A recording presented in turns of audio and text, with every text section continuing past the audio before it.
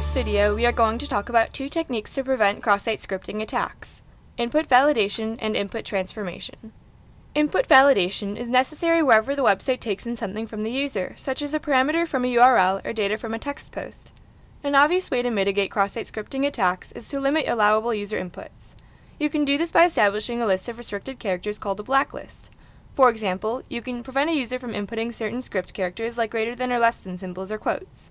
You could also compare inputs against a list of untrusted character phrases, such as script tags that are known to be dangerous or malicious.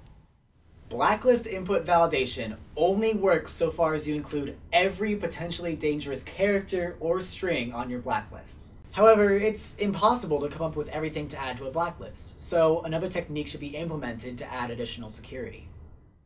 Encoding involves making direct transformations to a user's input so that it cannot be interpreted as code.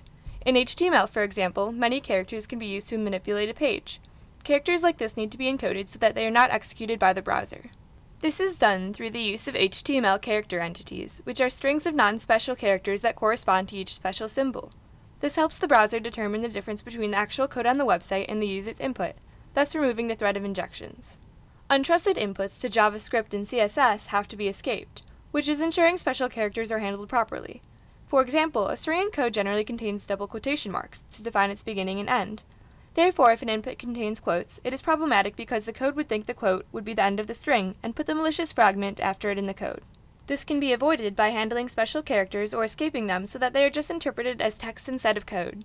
This is generally done by using a backslash, which prevents the quotes from being parsed as containing strings in code, therefore allowing nothing outside the string. Another line of defense is to create a content security policy.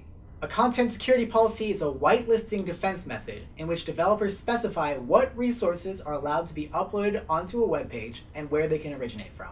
This provides an extremely strong form of protection from outside scripts, as it can be defined to only load resources that originate from the web page itself.